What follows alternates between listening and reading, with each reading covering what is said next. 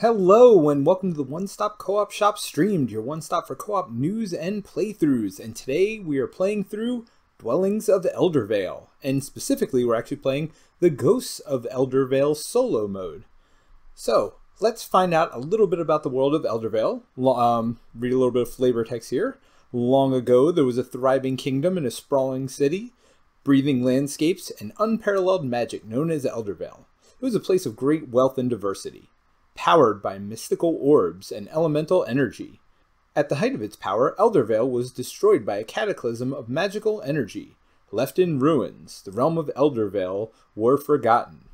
In a game of Dwellings of Eldervale, you control a faction of mythical beings returning to Eldervale to rediscover its treasures, harness its powers, and ultimately settle here by building dwellings. But it won't be easy, as the other factions have the same intentions, and powerful monsters still lurk in these forgotten lands. Isn't it always funny how that happens? First of all, how there's always like a cataclysm or something that destroys it, and then everybody at the same time all decides to come back. But this theme we've seen 100 times before. Not exactly like this, but you know, it always seems to be the case. All right, so let's learn a little bit about the Ghosts of Eldervale. So this is the solo game for Dwelling. So you're basically, because there's not other players in the game, this is typically a competitive game, but you are in the solo game going against the Ghosts of Eldervale. So the Ghosts of Eldervale had haunted these ruins for thousands of years. Now disturbed by unwelcome intruders, they will not go quietly. To thwart the invaders, the ghosts hide treasures, haunt realms with ghostly dwellings, and if need be, banish the living to the underworld. So they are going to be the competitor. They're going against us. And actually the AI is pretty straightforward. The game is played on this board here, and the game itself is actually very straightforward.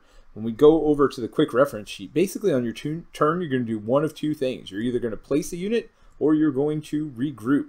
And that's it. You obviously have some free actions and other stuff you can do. But when you're placing a unit, you basically place it on the board and do the action there, which might trigger a fight if there's either monsters, which we start with an iron golem on the board, so we do start with a monster, or if there are other players in the space you decide to go to.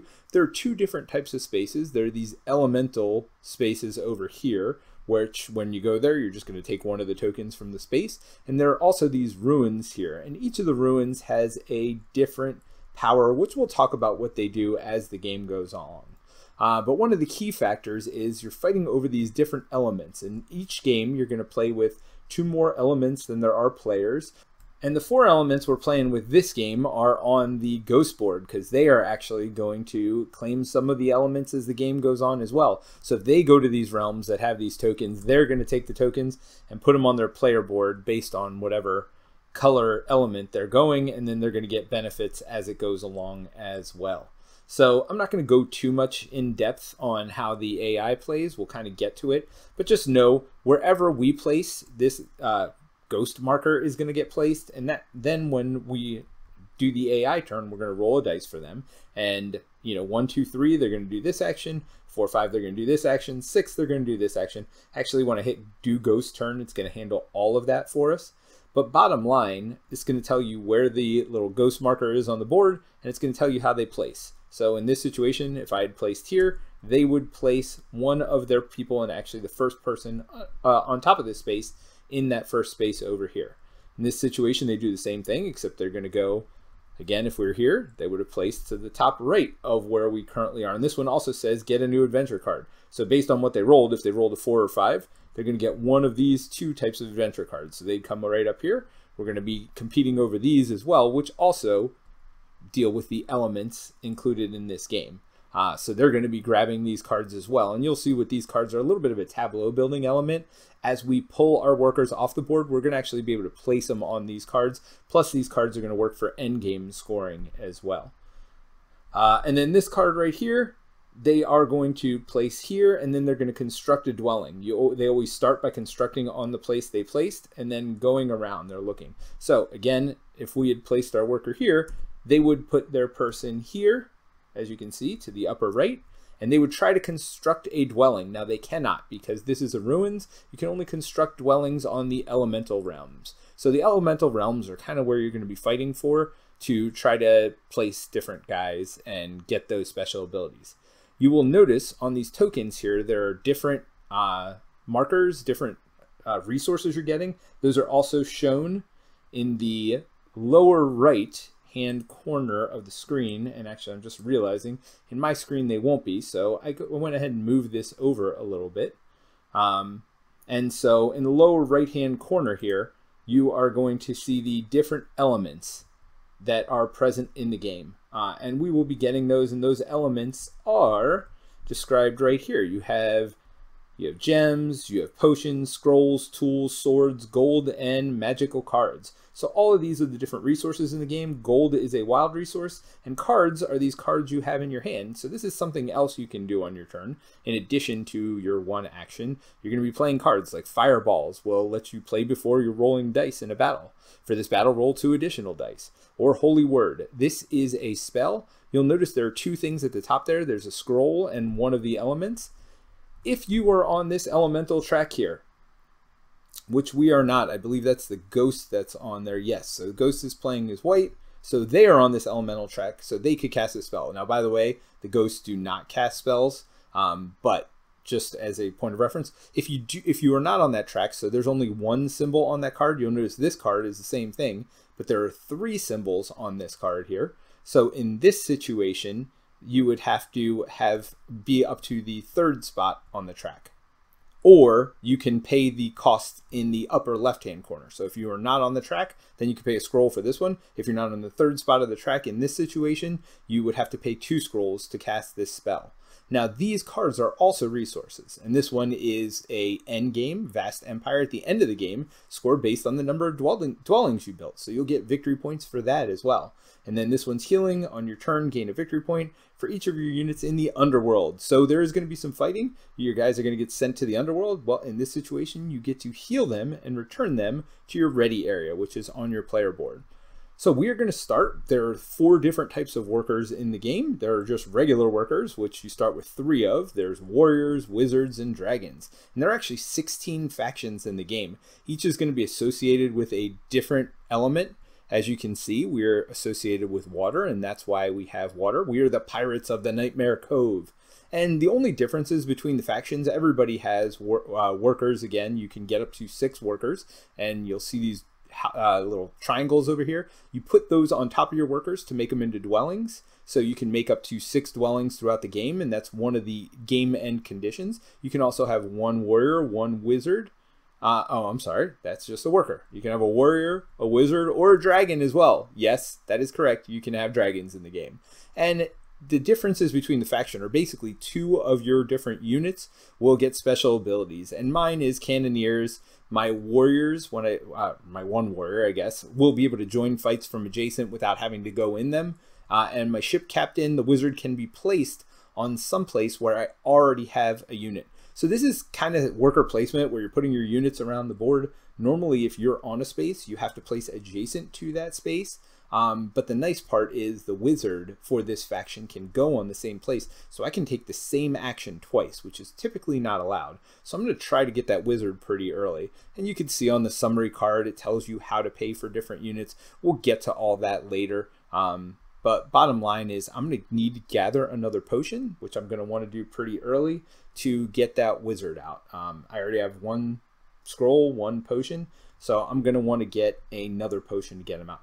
But let's see how quickly and easily this game really does play. All right, so on your turn, again, you take 1 of these, and let's see.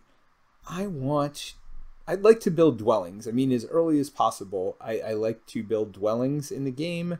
So if I go here, so this dwelling would cost me 2 scrolls. So that's pretty expensive. Now, normally if I placed here, this would start a combat, and this actually gives me 2 scrolls. So this is not a bad place to go. Normally when I'd place here, it would start a combat, but because we are peaceful, when we first enter, the first turn before we ever pull our workers off of the board, we get a peaceful turn. So there will be no combats initiated. With that being said, I am going to place here, which you'll notice the ghost followed me right in, and all you do is take the scrolls right off the board.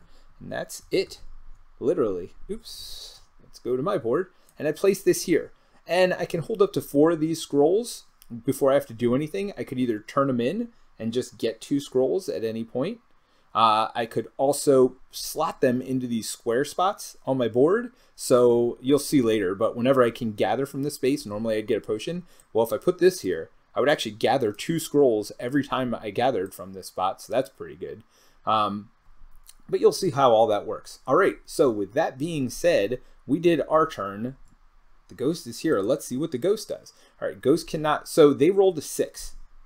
So this is the 6 card that they rolled. It says construct a dwelling. So they're going to go to the upper right and they're going to try to construct a dwelling. So you'll notice this is where the ghost was. They placed their player to the upper right. But again, this is not an elemental plane, so they cannot construct a dwelling there. So I actually did that on purpose because I noticed the only place that built a dwelling was to the upper right. And so I gave them a spot I knew they couldn't build on. I didn't want them to take one of these dwelling spots early in the game.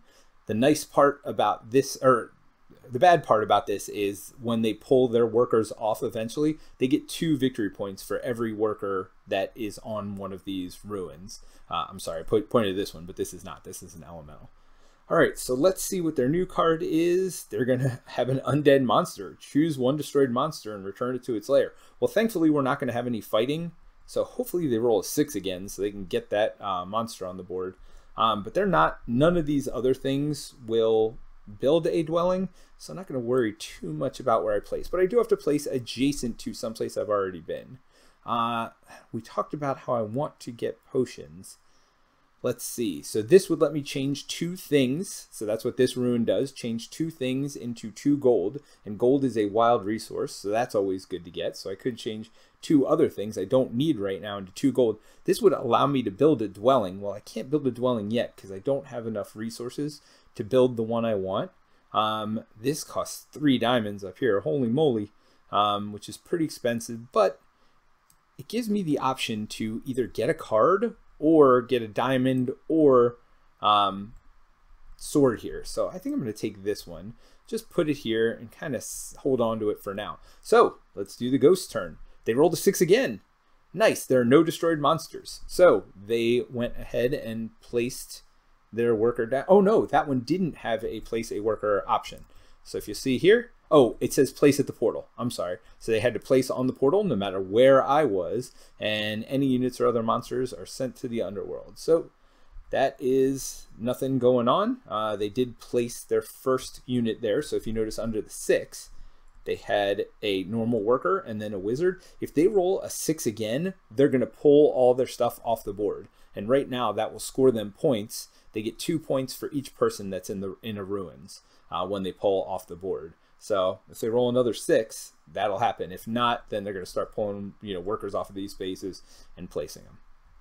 And when they pull their stuff off the board, they don't do the rest of the stuff on the card. All right, so as you can see, again, fairly straightforward. Now that I'm done mostly explaining the rules, I will hopefully get to start playing a little faster. Let's see.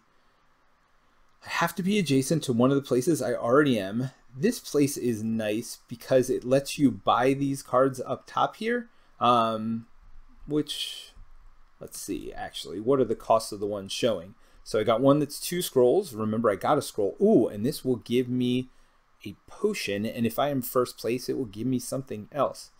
That is an interesting decision because I do have that double scroll thing here, so I could turn in those 2 scrolls without hurting myself much. That seems too good to pass up. I may actually do this. So I said there's 2 ways to trigger the end game. Maybe I didn't say that. I mentioned one of them though. If you build all 6 of your dwellings, the other way is if you place out all the land tiles. And this is the space that starts placing land tiles out. And then I could buy up to 2 of these. So I could buy that one.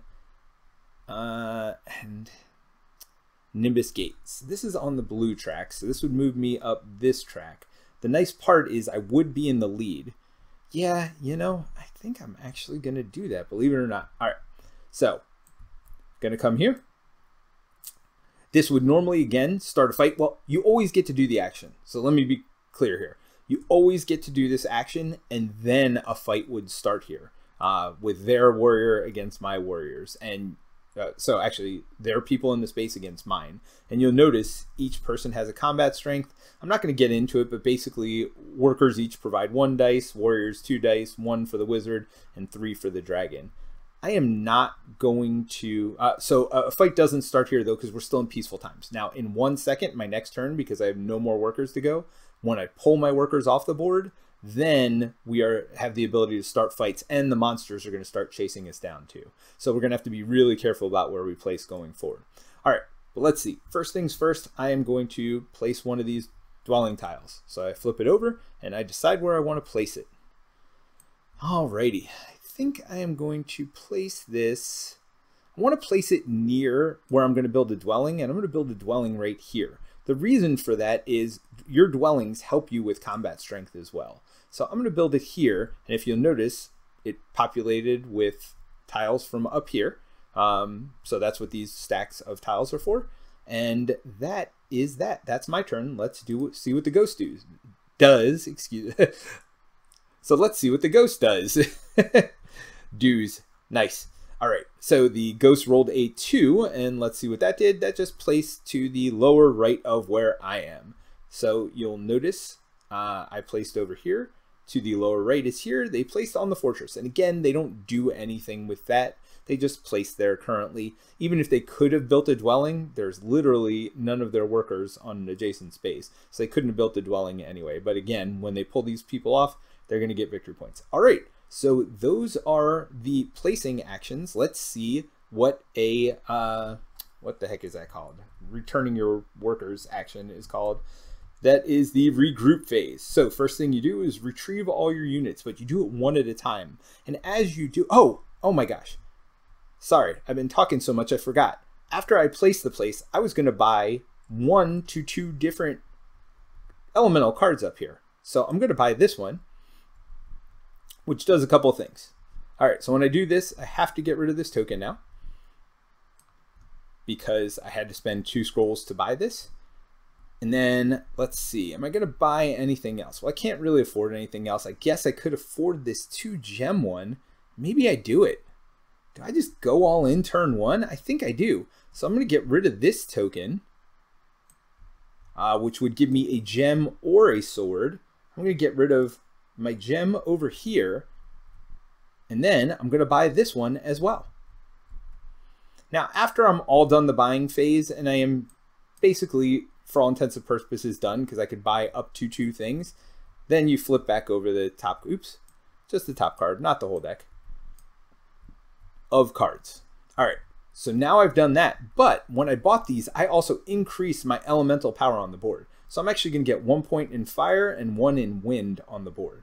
So let's go over here. Here are my tokens down at the bottom here. So I'm going to get 1 point in fire over here and 1 point in wind, which is right here. All right, so I am on 3 of the tracks. Each of these tracks, I'm going to score 2 points for my tokens being on the tracks. And as I get higher and higher up, I'm going to score more. But the other thing you get from that is you score 2 points for everything associated with that. That is both dwellings on the board and cards in your tableau here. All right, so that was last turn. So now the AI had done their 3rd turn. Now I get to pull mine off in the order I would like to. So the first one I'm going to pull off is the one from the dungeon. I'm going to pull them off. And I'm going to go, I could go to any of these things here, or you have 3 different things on your main board. So this will give me 1 potion, same as this spot right here. But you notice there's a square here, just like here. Here, it would replace whatever's there. This one says, if I am in first place in wind, which currently I am, remember when we were looking on the wind board, I'm the only one here. So if I am first place on this board, then I get to also do whatever token is in here. Now I don't have a token in there, so it doesn't really matter. At this point, they're both worth 1 potion to me. So I'm just going to gain 1 potion for placing that character there. And that is 1 worker off the board. I'm going to pull my next worker off the board. I'm going to pull this one off. And when I pull them off, I am going to the dwell action. Now, dwelling can be done here, or it can be done at the mill on the board. but I'm going to do it when I pull mine off. I'm going to do the dwell action. So when you do the dwell action, you pay the cost of this dwelling, which in this situation is 1 scroll. So I am going to pay 1 scroll. And I get to turn this person into a dwelling. Oh, that just moved them. They should not have moved, because when you pull off the board, that does not move the ghost. So I'm turning them into a dwelling, though. I have to pay 1 scroll to do that, which I did, and grab one of my dwellings, and I have now built a dwelling. Now, unfortunately, of course, I cannot pull this person off the board now, and not only can I not pull this person off the board, but I also don't get to use them in the following turn. So I'm only going to have 2 workers now to be moving around the board. But I did build this dwelling, so I actually move up on this track as well. So as you can see, there are only 4 tokens. That works even in 3 and 4 player games when there are more elements in the game. So right now we only have 4 elements in the game, so I do have a marker on each of those. But in a higher player count game, you're only going to be able to get on 4 of these no matter what, no matter how many total times, no matter how many elements are in the game. You'll only be able to place on 4 of them. So, but I am on all 4 element tracks, which is good and bad, right? Because it gets me 2 points per, but at the same time, I'm also diversified. So at the end of the game, because I have a dwelling on a 1 point thing, now if I built here, it would have cost me more, but I actually would have gotten 2 up on that elemental track, and it would have been a 2 times multiplier at the end of the game as well. Here, I've got 1 of this type of element, I've got 1 of my home element, I got 1 of wind, and I got 1 of fire. So I'm diversified. I have literally 1 of every type of element. So after I've taken all my workers off the board, which I have, I've either taken them all off or turned them into dwellings, which I did. Then you reset these back to your player board. And remember, I was trying to build or summon a wizard. I still would like to do that. So I did use all my scrolls, unfortunately. So I'm going to try to find a way to get a scroll and maybe slot it into one of these spots, because I am first in fire and wind currently. So that will let me work on this. But the other thing that just happens is, because it's the first time I pulled my guys off the board, I put myself on the glory track. Once all players are on the glory track over here, then we can start combat. So now if we place next to a monster, monster is going to move in, start a fight. So going forward, that's what's going to happen. So let's go ahead and do our ghost turn. They rolled a 3, the ghost reshuffle. So their 3 card must have said reshuffle, so they pulled something off of here. And let's see, I can go down to the chat here. You guys might not be able to see this because it's off to the left of the screen. Ghost roll 3, placing unit on the fortress. So, oh, they got a 2nd unit here on the fortress, causing the Iron Golem to rush in and triggering a battle. The ghost reshuffle. Okay, so the Iron Golem's going to go in and start a battle. I'm actually glad I checked the text on that. So Iron Golem starts a battle. You will see your first battle. The ghosts, their special rules are they always bring everybody in for every battle. So they now have 3 workers in this spot to do battle with the Iron Golem. Unfortunately for them, the Iron Golem is invulnerable. So workers add no battle dice to a battle with the Iron Golem, and spells cannot be used. So remember this fireball that would have given us 2 extra dice in a battle? Nope, can't be done. So he is going to roll 4 dice, the Iron Golem is, and because all they have here is workers. Now if they pulled the wizard in, the wizard would have added combat strength, but nope, that's not the way it works.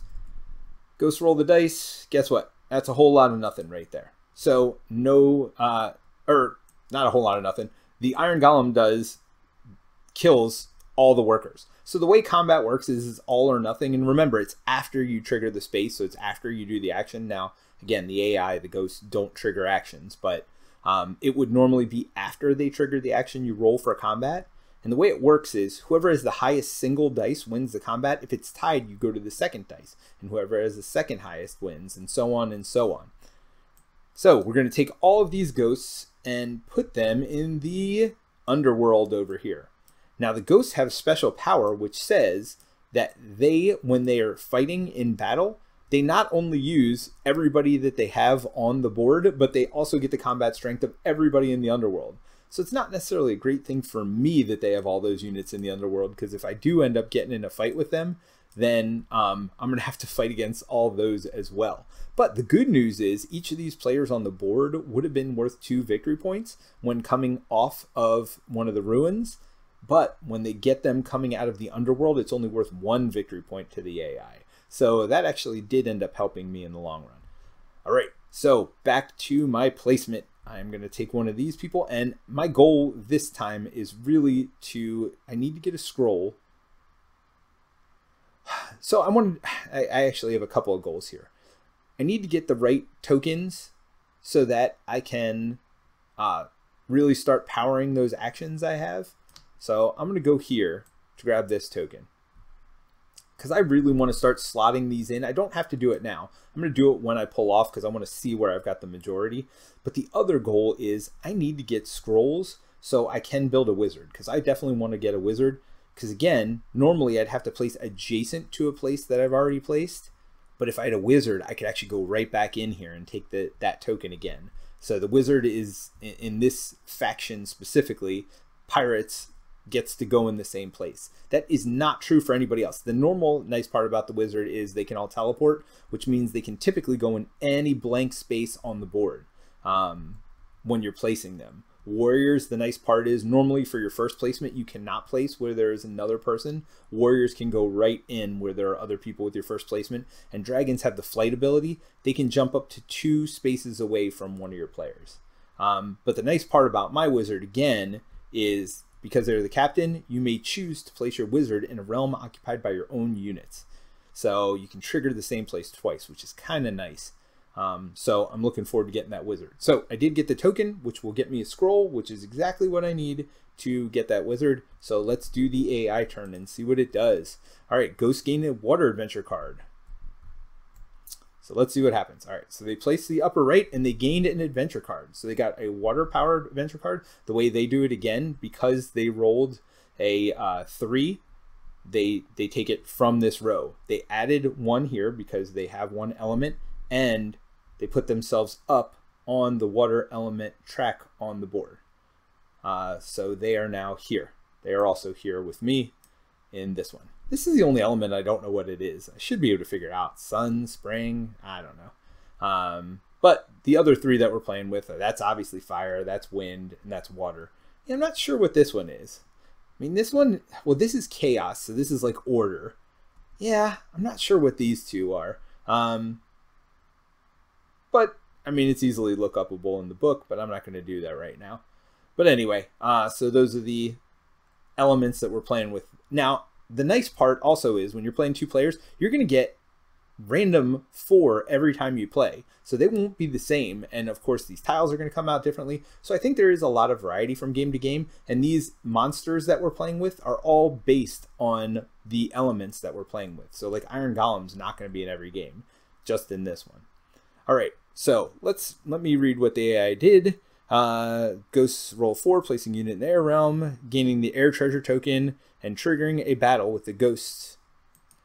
All right, so where did they place? Oh, they placed right on me. So again, they bring all of their units in. So they roll 1, 2 dice, plus they get everybody in the underworld. So that's 3 more. So they're actually going to roll 5 dice. To me, who only rolls 1 dice, because I have 1 person there. The other ways to get dice, beside looking at your faction board and getting as many dice as they have listed under them, is you get dice for factions, your faction's adjacent. So if we were fighting adjacent to my faction over here, then we would have gotten, I would have gotten an extra dice. Now I can do a fireball, which would give me 2 extra dice, but that's still only 3. I'm just going to lose this battle and not worry too much about it. Who knows? I mean, maybe I roll a 6. It's always possible. And so I rolled a 2. So again, you compare the highest dice. So their 6 to my 2. Even if I had rolled a 6 here, 6 to 6, their second highest dice would have been a 4, and I don't have one. So I die. So the negative of this is now I cannot pull my, oops, that's not me. That was not me at all. This one's me. So the negative of this is I cannot now pull this warrior or worker off the board to trigger one of these actions, which is actually a real big negative. But the positive is as soon as I place this in, I get a sword. So the other thing I forgot to say is I could have discarded swords to get extra dice too. So in theory, I could have gotten 2 extra dice from my fireball, and I could have discarded a sword to get a 4th dice. But I still would have been 4 to 5, and I just didn't want to spend that many resources on a battle that looked not hopeless, but I still would have been undervalued in it. So I didn't think it was worth it. All right, so let's take my next action. Now, placing adjacent to them does not trigger them, but again, I have the ability to place anywhere I want on the board now. I think I'm going to place down here, kind of far away from whatever's going on. Now, they may end up attacking me here. Let's see what the odds are, actually. Oh, no, because 2 of them, they place in a specific place. This is the only one. So if they roll 4 or 5, they are going to place on my spot, and they are going to end up attacking me. But let's see what the ghosts do. They did roll a 5. All right, so they ended up on my spot. It's going to... So they took one of the treasure tokens off of here, and they are going to trigger a battle. So it's not as desperate this time. I mean, I guess it's only 1 dice less for them. But let's see how this works. So they have 1 dice here, plus 3 in the underworld. So they have 4 total. Now, normally players don't get dice from the underworld. The only reason they get it is because they're the ghost player. So I get 1 dice for my character, 1 for being adjacent to one of my dwellings if I had had 2 dwellings, which... Oh! Forgot something. Whenever you built a dwelling, you score victory points. Let me go back a little bit here before I do this combat. So when I built this dwelling, you'll notice on the board, it even shows it here, you get 2 victory points for every ruin next to you and 2 points for every other dwelling built next to you. So when I built this, I would have gotten 2, 4, 6 victory points because those are all ruins. So sorry about that. I am going to get 6 victory points. I start at 1. I'm going to 7.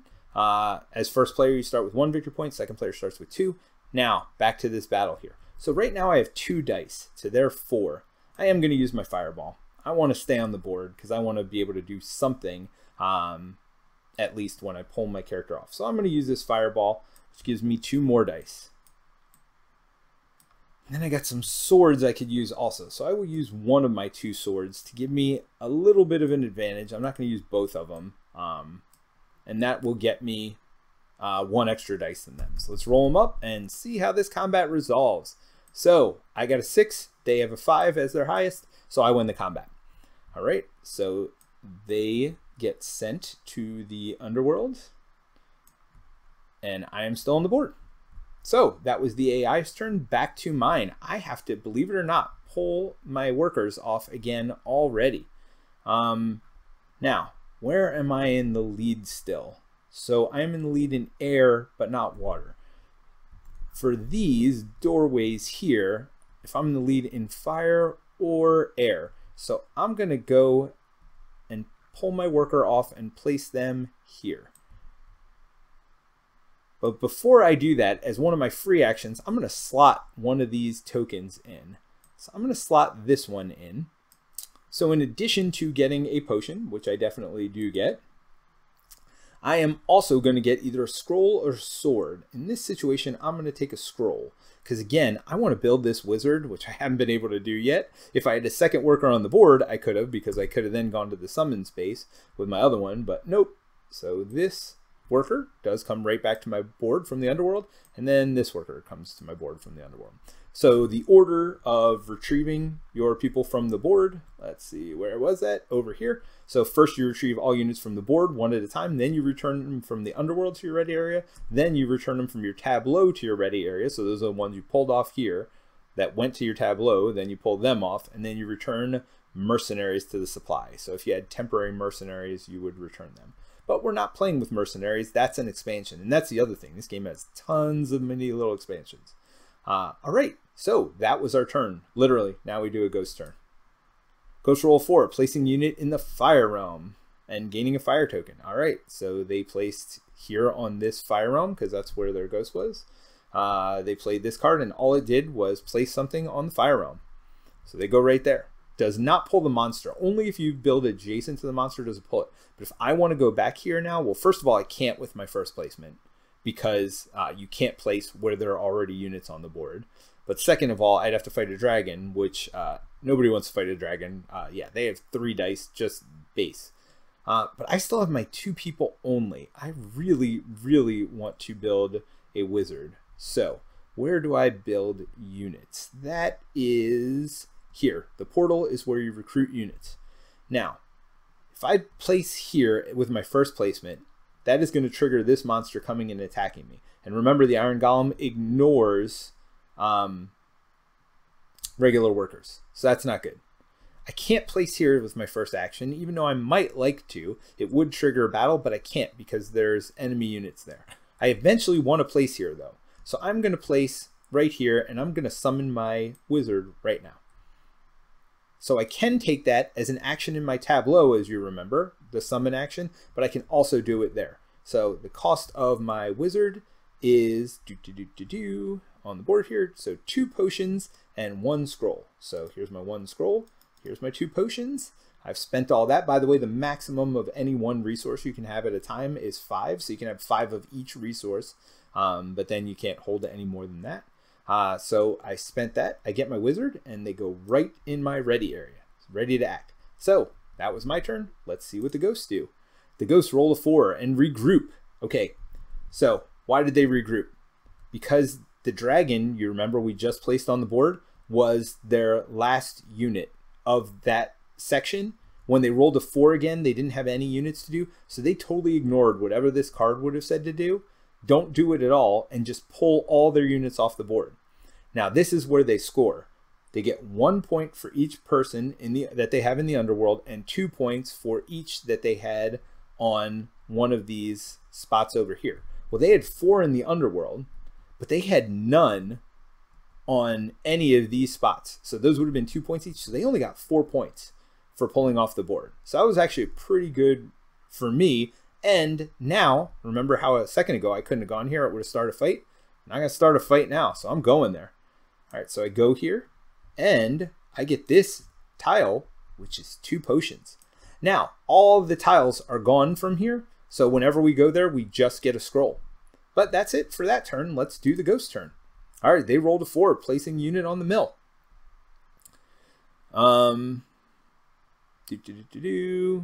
And there is no place that they can go. So the tile that they had gotten was this one. So it says place it right on the mill. Choose an elemental realm that is occupied by a ghost worker that does not already contain a dwelling and construct a dwelling. Well, I got super lucky because they had just pulled all their workers off the board, so they had no workers on elemental realms on the board. So that worked out really, really well. This is pretty good. For any 2 resources, I can get 3 cards, and then I'll have to discard 1. So that's how you get more magic cards in your hand, which, as you can see, could be endgame scoring, they could be spells. For 2 resources, that's pretty good, but placing here is pretty good too, because I can actually just get a card every time. So that's what I'm going to do. I'm going to place my wizard. Even though they can go in a place I've already been, I don't really want to go anywhere I've already been. The other thing is they can be placed on anywhere on the board that doesn't contain an enemy unit because they're the wizard. They don't have to be adjacent. So I could place the wizard down here if I wanted. I would get 1 gem from that. But instead, I'm going to get this. And again, it's not a card. I could discard it to get a card right away. But actually, I'm thinking about slotting it in and getting a card every single time I take this action when I pull my people off the board. The max card hand size is 7, but that's you evaluate at the end of your turn. All right, so I did my action. They are going to do their action. So Ghost rolls a 2. They place on the dungeon.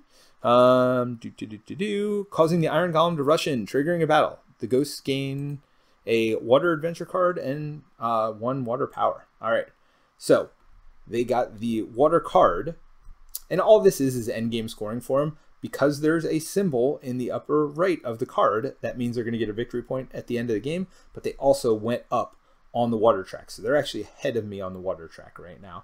Not that it much matters. So at the end of the game, they're going to get 3 points, and then 3 points for every card they have with a water symbol and every dwelling they have on the board with a water symbol. All right, so that was their turn. Now, they did trigger a battle with the golem because the golem was over here in the fortress. Golem comes in. I'm not going to bother rolling dice this time because we know it's 4 dice to 0, we know how that battle ends up coming out. Now, the AI does not get swords when they go to the underworld, because they can still fight from there. So they don't get swords. They actually don't get resources at all. Really, anytime it tells them to get a resource, they instead just get a victory point. So it really does keep the AI pretty straightforward and simple. Well, I am everywhere I can be on the board, so I am going to pull my people off. Now, if I can, I would love to get 2 scrolls to be able to build a dwelling here. Let's see how that's going to work. All right, so I'm going to pull my wizard off. And a wizard works like any other warrior, worker here for gathering. I believe I'm still ahead in wind, so I'm going to do this. That's going to get me a scroll and a potion if I am ahead in wind. If not, I still get the potion, but not the scroll. But I believe I'm ahead in wind.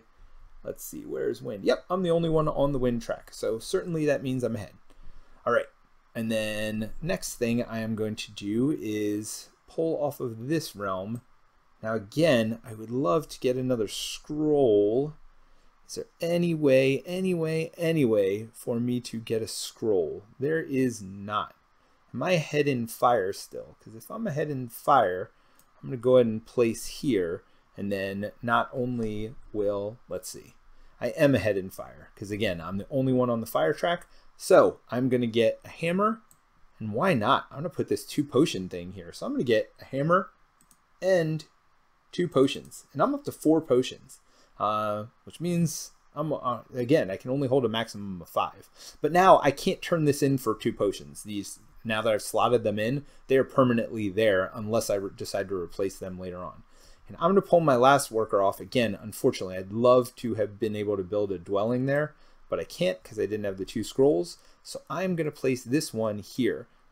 But instead of just getting a potion, because I have quite a few of those and quite a few ways to get it, I'm going to place this here. So I get a card every time I go there. Let's see what my new one is. Lord of War. At the end of the game, this card is worth 3 victory points if your marker is on the final space of the glory track, or a higher number of space than other players. All right, so something I have forgotten to do. We'll take care of it right now.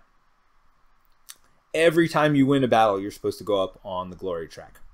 So I've won a battle against them. Remember the one down here, I won. They won a battle against me up here. So we both move up 1 on the glory track. Thankfully, it doesn't change the relative scores here at all. We both move up 1, 2. Yep, so that's how that works. Next, we're going to get a resource of our choice when somebody wins a combat. Then they get to go up on any of these tracks they choose. Then they get one of these tokens. We'll talk about them, which can be used to gain victory points, gain cards, gain resources, gain whatever you want. Or sometimes you're going to slot them into these cards to get extra special bonuses from them as well. And then so on as you move up the track. So what this card says is if you're at the end of the track or you're the furthest ahead on the combat track, you get 3 victory points at the end of the game. So this is telling me to build dwellings. This one's telling me to be a warmonger and make sure you win those wars. Don't just have battles, but win the battles. Now, when you defeat a monster, you have a choice. You can either move up on that track, or you can gain an elemental power in that section. All right, so let's move on to. So that was me pulling off the board. So guess what? Ghosts get a turn. They're going to place here. So what was their whole card? They're going to place there, and then they get to construct a dwelling. They cannot construct a dwelling here because I'm already there. So then they look around them to see if there's another person that they could build with. They have this person on the mill here, but they can't build here either because it's not an elemental plane. So they just lose that portion. But guess what? This golem doesn't like people moving next to him. Again, I could roll the dice. There's no reason to because warriors or workers don't get dice when rolling against the iron golem. So this iron golem is just coming around and just beat sticking everybody.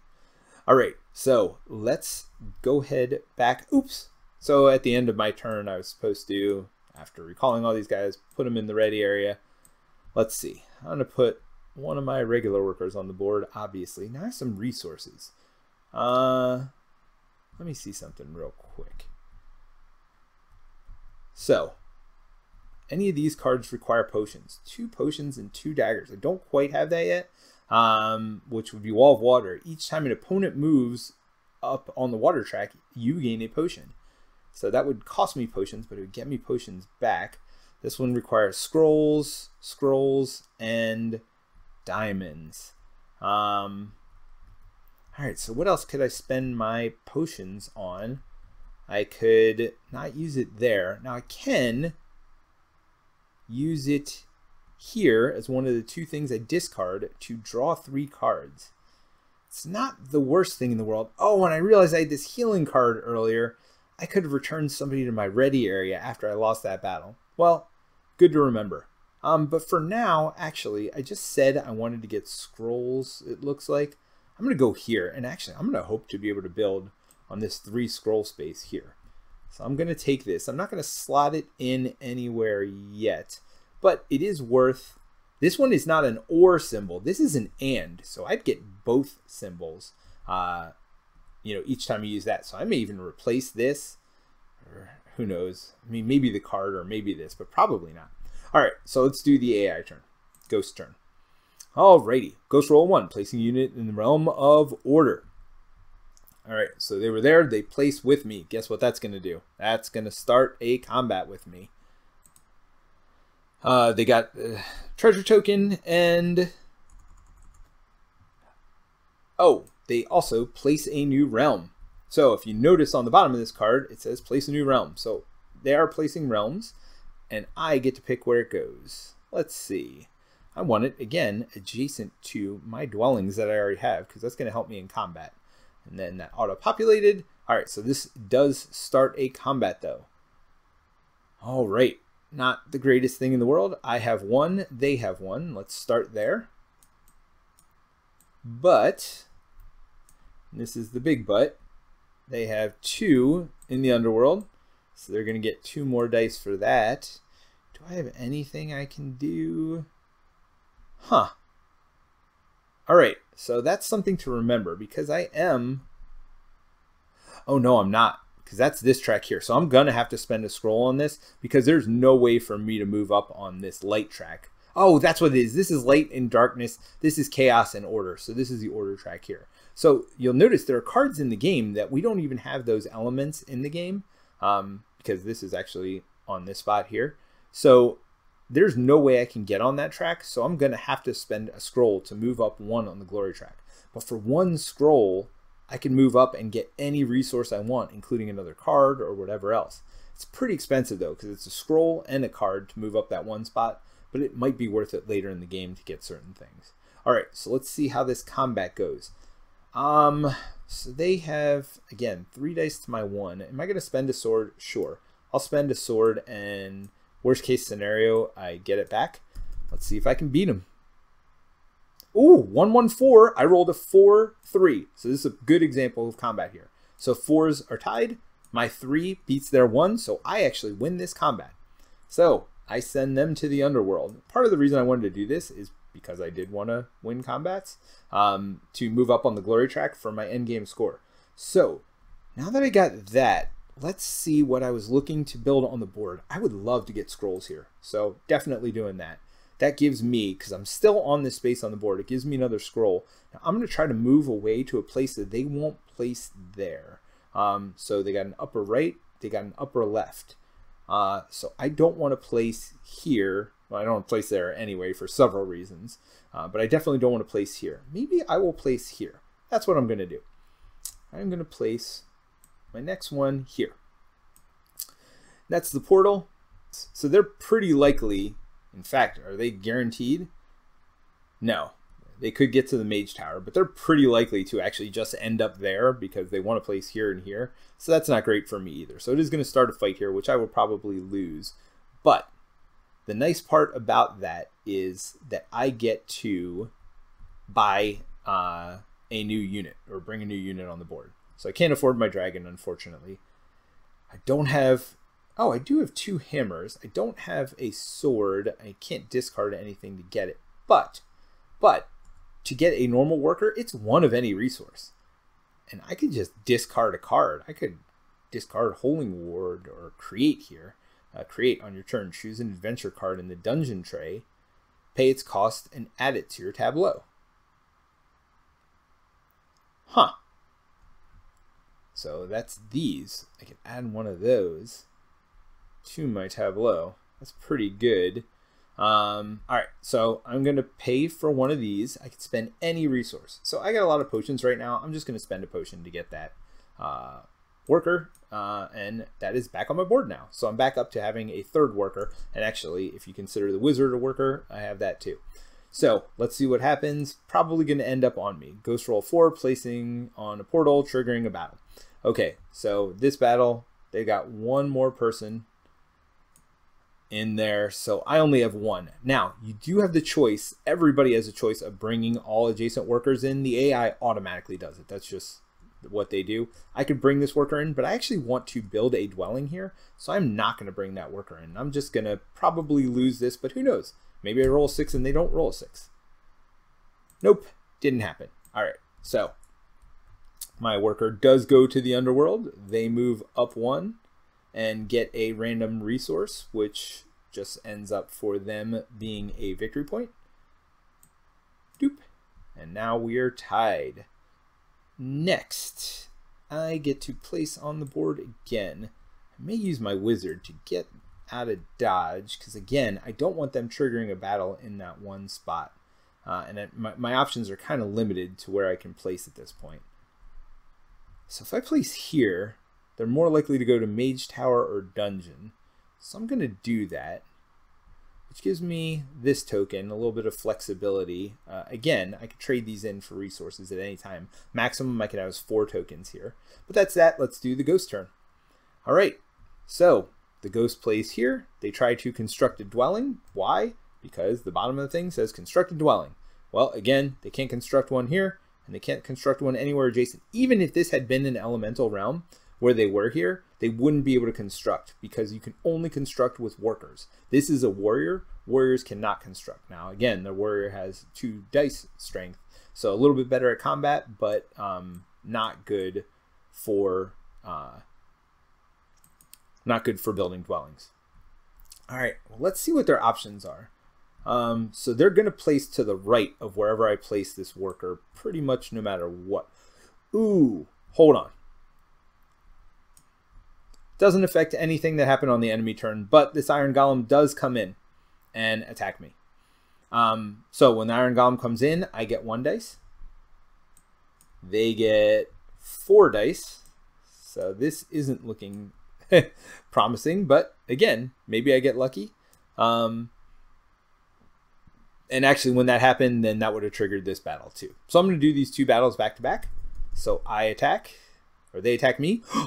I rolled a 6, and they rolled nothing. So I actually defeat the Iron Golem. So yeah, I mean, you can have 1 dice to 4 and win, and you just saw it there. So never mind, the Iron Golem's not going to attack them. So I have a choice now. I can go up on the combat track, or I can go up on the light track.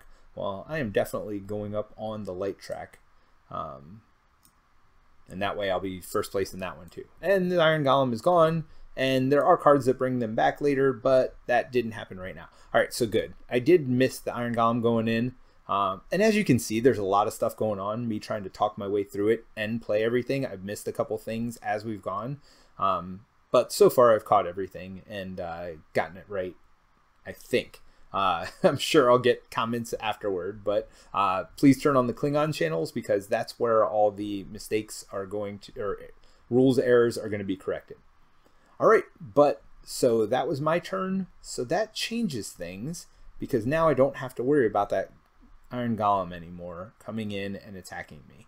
So that gives me a little bit more flexibility about where I want to go. But reminder, they are going to go to the right of me almost definitely no matter where I place. So I could place here for a scroll. I could place here for a scroll. Here, they're just going to put another one on the portal. Who cares? Here, they're going to put one on the fortress. I'm going to put it here just in case it does trigger a battle at some point. And I'm going to get a scroll. And that's it. So I now do the ghost turn. Rolled a 2. Or they roll a 6. So they placed on the portal and they got 2 magic cards. And again, they don't do anything with their magic cards. Those are victory points though. That's 9 victory points they're getting at the end of the game. For every magic card they get victory points. All right, so that was the ghost turn.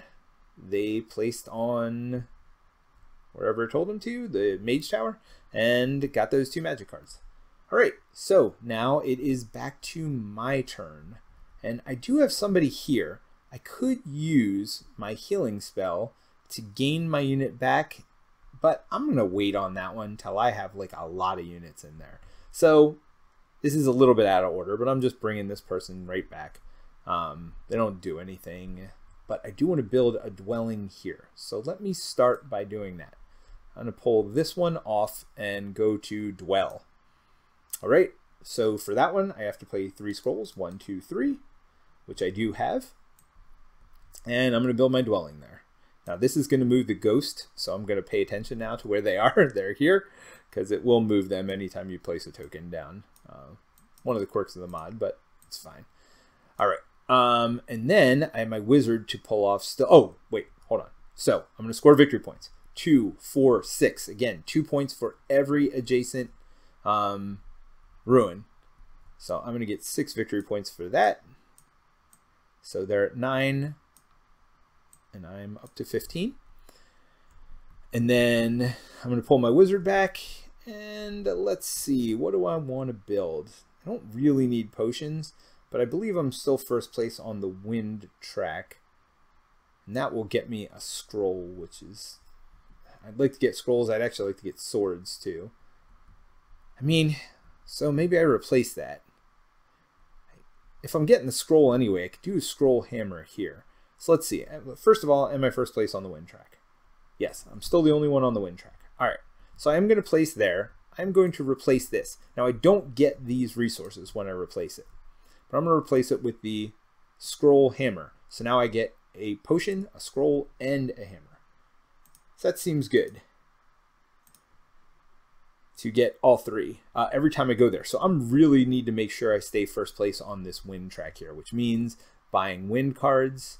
And it means making sure I'm taking control of wind realms. Oh, so I scored this, but did I go up twice on this track? I doubt it. So I go up twice on this track. And I am close to getting to the end of the track. When I get to the end, I get this gem over here, which again can be used to place on the board to get resources or be used to power cards in your tableau. All right, I think that is everybody I have on the board.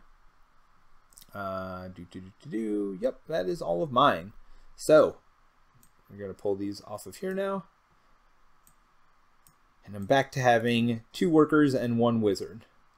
So certainly buying or summoning guys might not be the worst idea in the world, but let's do the AI turn first.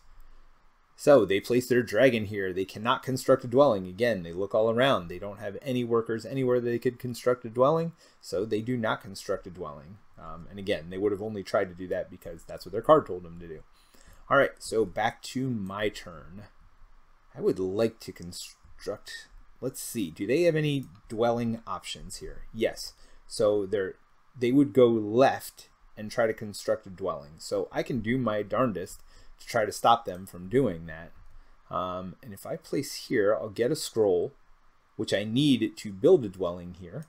And I'm going to do that.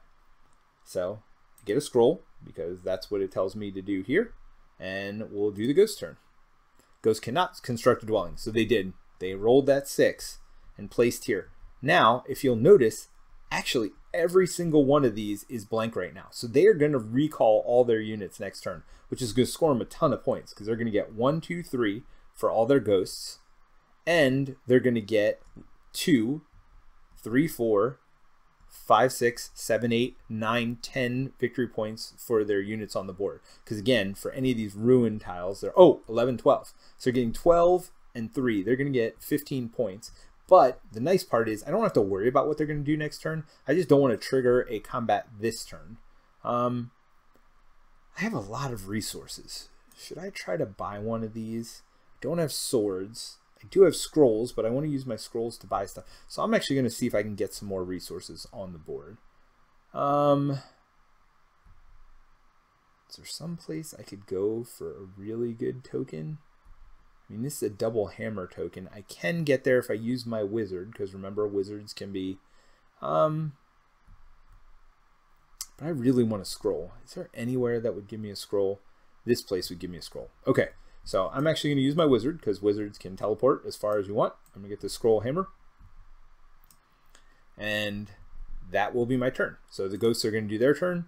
They got 12 victory points for people on the board and 3 for people in the underworld. And that's all they do. They reset. Now, if they had built dwellings, you'll notice these are numbered. The number 6 worker wouldn't have been placed back if they had built a dwelling at any point. But they still haven't, so I'm not going to worry about that. All right, my turn. And I could place adjacent to either of these. I could just build my dwelling right now. Let me do that. I'm going to go to the mill, and I'm going to build this dwelling here before I forget. So again, I'm going to move this, but that's not really putting a worker there. He's still at the mill. And I'm going to pay my 2 scrolls for that. And I am going to build that dwelling. So I am 50% of the way to building all the dwellings I need to end the game. Remember, the other thing is if we get rid of all these tiles, that ends the game. So let's look at victory points first. So I'm adjacent to 1, 2, 3 of these. That's 6 victory points, and 1 up on the wind track. So 6 victory points. They have jumped ahead on victory points, but that's okay. I get 6 of them, and I move 1 up on the wind track. So now all of my wind symbols are worth 3 victory points each. Kind of sweet. While I'm at it, I am going to... No, because that requires a scroll, and I don't have any. I'm going to be done. That is going to be my turn. So we do the ghost turn now. And ghosts roll a 3, so they put a unit on here, and they gained a magic card. Ghosts place a new realm. So we get to place a new realm somewhere. And I get to decide where it goes. No monster on this one. This is another scroll one. I'm going to put this adjacent to my buildings over here. Because I got a dwelling there. So that will help me out. Now this is a double wind. I definitely don't want them getting that. But they placed that. Let's see. They placed their worker here, which doesn't trigger anything else. And it is my turn. So am I out of workers already? I am. I only have my wizard and this one now because I just built a dwelling out of the other one. So it doesn't really matter the order I pull them off. I am going to do this to get a potion. Now I'm maxed out there. I'm going to get a scroll and I'm going to get a hammer. Because again, there's no slash between these two, so I get all of it. And then I could get a hammer and 2 potions, which I don't need. I think I'm actually going to get a magic card again when I pull my wizard off. Either that or maybe I use it to summon. Actually, that's probably a smarter thing. I'm going to summon, so I'm going to spend 2 potions to summon, and I'm going to summon another worker to my board. So I did want the card, but yeah, I don't think it was worth it at this point to do it. All right, so move my workers back, and the AI gets a ghost turn. What are they going to do? Roll 4, placing unit in the mill. And that was it. It was just placed to the left, but there's nothing to the left, so they place here. All right, where is that new tile? That's here. Huh, I would love to get that dwelling built too. Let's see. They don't have, so they're going to place to the upper left and place a new realm. So I'm actually going to do what I just said. I'm going to go here. I'm going to get this scroll. And again, I could turn these 2 things in for scrolls at any point I want to, or a hammer in this case. But I'm going to be done. I'm going to do the ghost turn. Let's see what they roll, because a lot of their stuff. All right, so they're placing the dungeon, and they get a new adventure card. So they got up on the water track. So they keep going up these tracks too. I mean, we're not really, paying attention to them going up, but they are going up, and they're scoring victory points on those as well. So they're not doing a lot of building dwellings. I've done a good job of keeping them off the board that way. but they are certainly doing a good job of, you know, getting up some of those elemental tracks. So let's see, do I want to place a regular worker just adjacent to where I am? Spend any two to get 2 gold, and remember, gold is wilds, but I can also just go up here and get this. Are they going to build? No, they're not. So I am going to do that. I'm just going to come over here, get this scroll. The other one would have given me 2 hammers. Oh, so I got to immediately turn something in. So I'm going to turn this one in to just gain a scroll. Not a problem. Done there. Now I do a ghost turn. So they rolled a 6, placing a unit in the fortress. So they place somebody here. And that reshuffled all their cards. And that's it. All right. So my turn. I've got my wizard. So the mill is kind of where I want to go to build a dwelling. But what also wouldn't be bad is going here. Now this would start a fight. Do I really want to start a fight right now? I could just go here. I mean, I can go anywhere. Again, this is my wizard, so I can really teleport around the board at my discretion. Spend 2 resources to get... I mean, I'd love to build some of this stuff. These require scrolls and diamonds, though. 2 things I don't have. All right, so I just really need to build up my scroll and diamond reserve. So I'm going to go here, which gives me a scroll. Because here's the thing, I want to build this dwelling here, and that's going to cost me 3 scrolls. So I'm needing a lot of scrolls to do stuff. Now, because of the way my faction works, I actually could have built here as well. But I chose not to, because I can go to places my own guys are. Normally I wouldn't be able to do that. All right, so let's do the ghost turn. Oh, and they are starting to fight here. All right. So let's see what the ghost did. So they placed the upper left and placed a new realm. So let's have them place their new realm. Still no monsters on any of these realms. Interesting. This one requires a lot of potions. And I'm going to build here. So yeah, I'm going to put this right here, right next to where I'm building right now. All right, so let's see if I win this fight. I don't really care too much. They are going to pull all of their people in, though. From adjacent realms, and that is it. So they have 2 to my 1 right now, and that's actually not true. So let me restate that. I got 1 because wizards only roll 1 dice, even for my faction. It tells you how many combat dice they roll, even though it's my captain. But because I have a dwelling here, I do get a 2nd dice. And then I could add swords, but actually, as you guys see, I don't have any swords, so it's just going to be 2 to 2. Let's... Oh, wait a minute. Do they have anybody? No, they don't have anybody in the underworld. So it's just 2 to 2. Let's roll it out.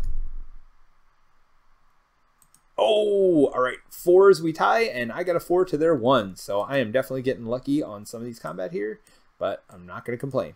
So this is going to be 2 victory points for them, but I mean, that's best case scenario is 2 victory points. I am going to get to move up on the combat track because I just won a combat.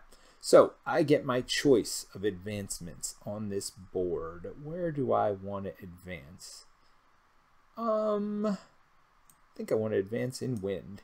So I'm going to go up 1 over there in wind. All right. So that is the end of that combat. So they attacked me. Did anything else happen on that turn? Place gain a magic card, triggering a battle. Place a new realm. So I did place a new realm. So we did all of that stuff. Yep, because we placed there, placed a new realm, and triggered a battle because they were in my spot. All right, so that was the ghost turn, and now I don't have any units to place anymore, so I'm going to start pulling people off. First one off is my wizard. What is the action that he's going to do? I think he's just going to dwell. Yep, so wizard will dwell. So I'm going to build a dwelling. Wow, 2 away from the end of the game. All right, so where's the ghost token right now? Because I don't want to mess that up. So ghost token is up here. All right, and I'm going to dwell here. That costs me 3 scrolls. 1, 2, 3. But I go 2 up on the air track. 1, 2, which actually puts me to the end of the air track. So I get this, which again, I could use up here at any time. I'm not going to do that quite yet, though. I'm going to just save it in my reserve. because I could also use it to trigger to power some of these cards. Actually, none of them require it to power right now, but that's okay. I don't care. I am going to still save it because I don't really need anything on that board. Maybe I save it to get like scrolls or potions or something to buy stuff up there, because I am going to need to buy stuff or to like power me up for combat. So I went up 2 on the air track. I also get my victory points. So there's a dwelling adjacent and a ruin adjacent. So that's 4 victory points. Now, even if this had not been my dwelling, I still would have gotten 2 victory points for it. They want you to build dwellings adjacent to other dwellings. So that's 4 victory points. And guess who just took the lead? 1, 2, 3, 4. Nice. And with my endgame scoring cards, I'm actually getting 3 for being ahead. I built 4 dwellings. So if you remember, I have this vast empire card. Yeah. And this is going to be pretty easy for me to get as long as I can protect it. So I just got to be smart with my placement. But I've got 2 adjacent realms, so I'm gonna get some dice there. But as you've seen, it doesn't always matter. All right, I'm gonna go here to get a potion, to get a scroll, and to get a hammer. Now I'm maxed out on hammers, so something for me to remember. By the way, all those resources are down here in the tray. I mean, the components for the actual game, I mean, maybe I'll show you guys later. They're amazing. That's one of the best parts about this game. I mean, first of all, as you've seen, it's pretty easy. Yes, there's a lot of stuff going on, so that it's easy to miss things potentially, but it's pretty straightforward, as you've seen. You just place a person and do, you know, if you take your time and you're not trying to talk your way through everything, you know, it's pretty straightforward. All right, so now let's do a ghost turn, because I just pulled all my stuff off. Choose a destroyed monster to return to its lair. Oh my gosh. All right, so they placed something on the portal, and then choose a destroyed monster and return it to its lair. Any units or other monsters in the lair are sent to the underworld. So, the Iron Golem is back. This is his lair. You can see there's a monster token for each of the elements. This is the one for this like light element. So is the Iron Golem, and that's the only monster spaced on the light. So nobody was on his space though. He doesn't destroy the dwellings. But, ooh, they got a dragon up there at the portal, so I guess I won't be summoning any units anytime soon. All right, so back to my turn, and actually, these would be back on my board. Did I have somebody killed? No. Oh, that's right. I turned them into a dwelling. All right, so I have to be careful. Don't go adjacent to this person if I don't want to get attacked. And again, I mean, no. Well, first of all, I can't go here, only if I had a warrior. So if I go here, I would be adjacent to 2 dwellings. If I did that, I would certainly want to do it with my wizard. But here's the thing. When he comes in and triggers the battle, anybody adjacent can join in that battle. That does not include just people engaged in the battle. So again, it's not just this Iron Elemental that would come in, or this Iron Golem that would come in. It would also bring in this dragon and this worker as well. Now the worker wouldn't roll dice because he's with a giant golem, but that is just a whole lot of mess that I don't want to get into right now. So I think I'm going to go here and try to build here pretty quickly. So I'm going to go here with one of my workers. Now what are the odds of them coming to my spot? Upper left, yep, that would do it. So the most common roll. Lower, so that wouldn't do it, thankfully.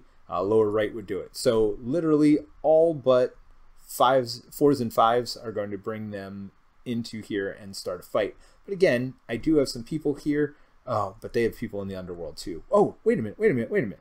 So 4 and 5 would be a reset anyway. So literally 4 and 5 would be a reset, but everything else would start a fight with me. Well, I might not be the brightest bulb in the in the deck, whatever you want to call it.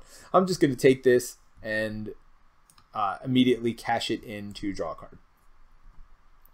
Let's see what my new one is. Ooh, perform the ritual. To complete this quest, you must cast at least 1 spell, gain 2 victory points for each spell cast this turn.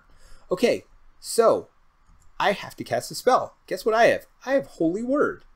Now I have nobody dead, so I almost want to get somebody dead so I could cast Holy Word. Oh no, the Holy Word just advances me on the track. This one here, create, play on your turn, choose an adventure card in dungeon tray. Oh, so this one I need to be up on the light track to at least 3, which I certainly am. Oh, okay. So I can actually cast both of these spells This one would be free. Pay its cost and add it to your tableau. Is there anything I want to add here? I don't really have... So it's a lot of scroll cost here. And I don't have diamonds either. So no, I can't do that yet. But it's something to think about. Getting some... Oh! I'm sorry. When I placed here, I got the card. That's what I got. Alright, so it'd be nice to get the double scrolls. I can do that. Remember, I'm a wizard, which can go in the same space as one of my things. But let's see what happens on the ghost turn first. So they rolled a 1, 2, or 3. So they are going to have placed upper left and build a dwelling. Upper left, guess what? Is there, and they build a dwelling. So that actually did not trigger a fight. I'm sorry. So because it happened kind of simultaneously, let's see. Roll 2, placing in the water realm, gaining a water treasure token, and triggering a battle. The ghost construct a dwelling. So they trigger a battle, but the battle doesn't actually take place, I think is how that works. You may want to, that's something I'm going to need to look up. Actually, let me do that real quick. So that's in the Ghosts. They do cover that situation when they trigger a battle and then immediately build. I know it's somewhere in here. Thank you, Breaking Games, by the way, for making a great game. So so when they built that dwelling, they moved up on the track just like we would. So again, they just got 2 up on the water track, which is not necessarily great for me, because that got them to the end, which they immediately took that and put it here to score 3 victory points. So whenever they get these tokens, they immediately play them. Oh, I keep forgetting I have one of those. I could get swords, I could get scrolls, I can get whatever resources I wanted. Maybe I should have built that dwelling. Well, you know, too late for that. All right. There is a rule. It said it initiates a battle here, but they still built that dwelling there. So I'm going to say it initiates a battle, but we don't actually fight because they did build that dwelling right away. So we're not going to fight first, which is fine. Again, look in the Klingon channel for rules corrections if I did that wrong. But worst case scenario actually would have been good for me because they would not have fought. All right, I'm going to take my wizard and I'm going back here. That's right, I want that double scroll. And I immediately turn something in. I will turn this one in for a gem. And I keep forgetting I have these gems too, so I can potentially do some stuff up here. All right, so let's do a ghost turn. They roll a 3, which puts them there. They cannot construct a dwelling, so they look to the Watcher and all around. Well, all around is dwellings. So they cannot build a dwelling. Oh, by the way, they also got the 4 victory points for building adjacent to 2 of my stuff. So, yeah, no, this mod works pretty well. It's actually doing all this stuff for me, which is great. All right, so now it's time for me to pull off the board. Well, I wanted to build here, but I can't. Do I really just have these 2 workers now? All right, well, this is something I can remedy when I pull the first one off. I'm still first place in air, so I'm going to get all 3 of these. I get a potion, I get a scroll, and I get a hammer. And then when I pull my wizard off, I'm going to go to building a worker. It is my last worker, so I have to pay 3 resources. They do not have to be the same. Oops, I had too many hammers. So let's say I did the opposite order.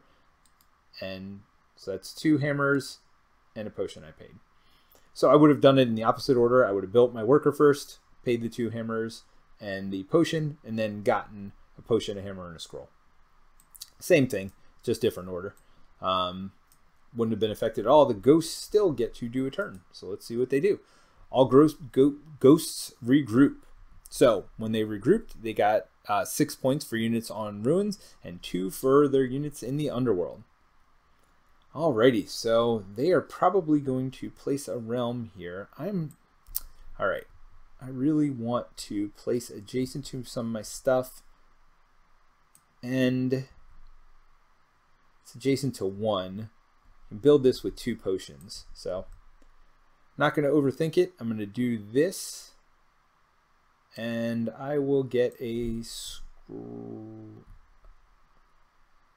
Yeah, I'll get a scroll. Alright, so that was that. so I still have all these things, and they are going to do their ghost turn. So they rolled a 4, and they place to the lower left of me. Oh, stop. Keep messing this up. So he comes in and we do a battle first. I have no way of winning this, so I'm just going to lose. I get put over here, and I get a sword. Then they place theirs in here. They lose, and they are placed over there. Because again, this iron golem. Oh, I actually got 1 dice against them because of my dwelling. So let's see. Maybe I don't lose. Watch, I'm going to win now.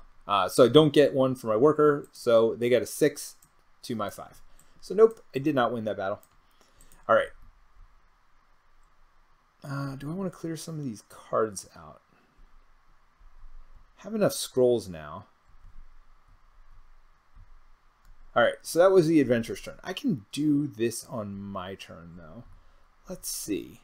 So I can buy this. Endless Decanter. Once per turn is a free action. When placing a treasure token on one of your tableau cards, gain 1 resource, choosing it from the resources depleted on the token. So once per turn is a free action.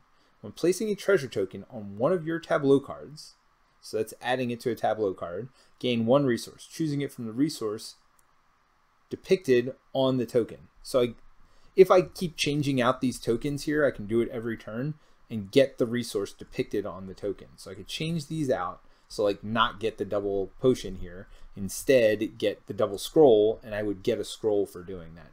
That is interesting. All right, 3 scrolls. Each time you complete a quest, gain 2 victory points. Huh. I mean, I'm going to complete this quest, possibly, but I don't have 3 scrolls anyway. Yes, I don't know that's going on. All right, 3 scrolls here. At the end of the game, gain 2 victory points for each sword icon on tokens above, and 1 for each sword in your supply. So if I put sword tokens, do I even have any? I do have 1. Okay. You know what? I'm doing it. All right. So first things first, I'm going to do this quest. To complete this quest, you must cast at least 1 spell. All right, I'm going to cast this spell. I can cast it for free because I'm at least 3 up on the light track. And choose 1 adventure card in the dungeon tray, pay its cost, and add it to your tableau. So 1, 2, 3 scrolls to get this. This one. And add it to my tableau. Pay its cost and add it to your tableau. So I think I still go up 1 on the light track. I think whenever I do that, I go up 1 on the light track. So I'm going to do that. I'm going to get this. Oh, I keep forgetting these things. Let's see. Actually, I am going to put 1 up here. No. I was thinking I wanted the scrolls to buy another one, but I'm not buying them normally. I'm buying them through the through this card. All right. Oh, no, I do want to do that. Yes. So I'm going to go up here and get the double scroll. Boom. 1, 2 scrolls, which allows me to cast this spell. Play on your turn, advance 1 space on the glory track. So I'm going to do that to advance 1 space on the glory track, which gets me here. Actually, I was the one who got here. Yes. So now I am to here. And I get a resource of my choice. I'm going to get a diamond because I want to get this card up here, because I could trade in a card when I come here for 3 victory points and whatever's on the token. All right, so I want sword tokens down here, so I'm going to just put this one down here so I don't forget to do it later. And again, I'm going to get 2 victory points for that at the end of the game. So right now I've cast these 2 spells and completed this goal. I do have another spell, so healing. So again, it's a spell because it's got the little spell icons in the top left. Play on your turn, gain 1 victory point for each of your units in the underworld, and return them to your ready area. So I'm going to get 1 victory point for this and return him to my ready area. By the way, as you've seen, I've gotten a little bit behind on victory points here. And we're getting not quite to the end of the game, but we're getting there. But I'm actually getting a lot of victory points for this. So I got that. I got the bump on the glory track, right? Which got me a diamond. Yep. All right. So, and then for this card, I get 2 points for each spell I cast. Well, I just cast 3 spells, so I just got 6 victory points. Boom. 26 to 32. Nice. I haven't even done anything. I just did those things. All right, so I'm going to place on the board. Let's see. I have 2 diamonds, and I could get a 3rd diamond. Let me see something. Can I afford some of this stuff? Yeah, if I was going to do that, I should have done it already. So I'm going to try to get some scrolls to do some of these other objectives. So where are the best place to grab scrolls? Well, this is a scroll and a potion, so I'm going to do that. Oh, and I've got some scrolls too. All right. So that's that. Do I want to? Not yet. Not yet. Oh, I could get 2 gold. Well, shoot. Well, so if I was playing against other players, I would have definitely put my thing up here. But because I'm not playing against other players, the AI goes in order from left to right. So the next thing they'll get is 2 cards, which would be worth 2 victory points. Then a card and a gold, which again is worth 2 victory points. All of these resources are with victory points to them. So they're not going to go for the 2 gold. So I've got some options. Plus, I may want to go for the swords later, because at the end of the game, swords are worth victory points to me. Gold is not, although again, gold's a wild resource that I can use for anything. All right, so I placed on the board. Let's do a ghost turn and see what they rolled. All right, so they did this. So they're placing lower left, and they gained a new adventure card. So when they played lower left of me, guess what that means? That means they come to my spot, and that triggers a battle. Well, they've got nobody in here. So let's count up the dice. I've got 1. They've got 1. I've got 1, 2 dwellings. Thank you, dwellings. They have 1 dwelling. All right, so it's going to be 3 dice to 2. Now I could add a sword, and I am going to add a sword. They don't add swords, so 4 to 2, and let's hope. All right, both of us rolled 6s. I rolled a 5 as well, and they got a 1. So another great victory for me in the battle, which means I move up 1 more, which lets me go up another track. Huh. Let's go up fire. I want to stay ahead on that track. And I'm guessing we're going to see something soon come out, you know, when this dwelling comes out. I have a feeling there's fire because there's just not a lot on the board. Oh, there's this one. So I can try to get over there on my next turn. But anyway, so it is me again. I got a wizard. Where do I want to put my wizard? Kind of want to buy cards up top.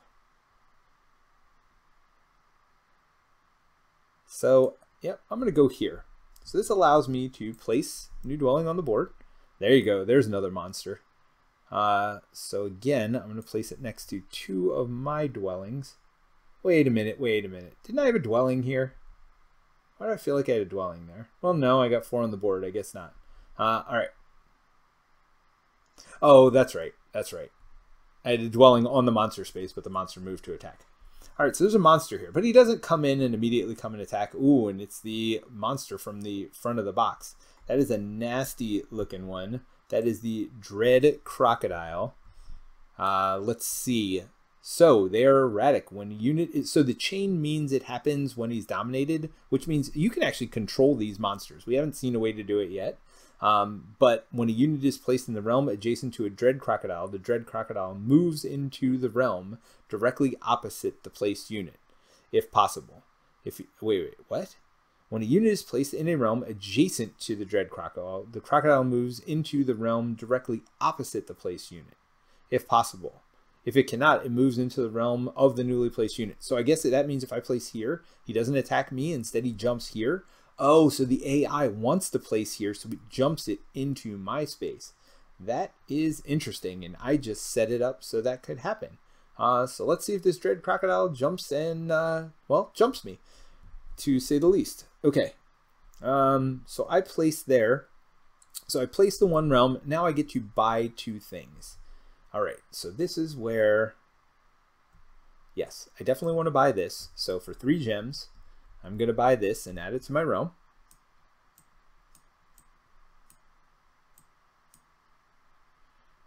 I'll put it here. Okay. All right. So 1, 2, 3 gems. Gonna add that to my realm. And can I afford anything else? Your dragon has the aggression power as if it were a warrior, meaning you can immediately place it on the board into somebody else's realm. This would move me up the wind track.